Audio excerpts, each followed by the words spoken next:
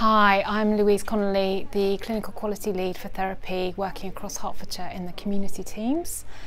We're celebrating 70 years of the NHS and what it means to me. I've now been qualified as an occupational therapist for the last 27 years and I'm just so proud of being in the NHS family.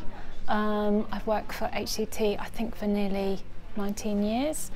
And I've just come from a meeting where all the occupational therapists across the community teams, we've been talking about what our impact is for patients, and around the new frailty pathways with the SDP we can make a massive impact around patients' functional performance, and I'm so proud of what we can achieve.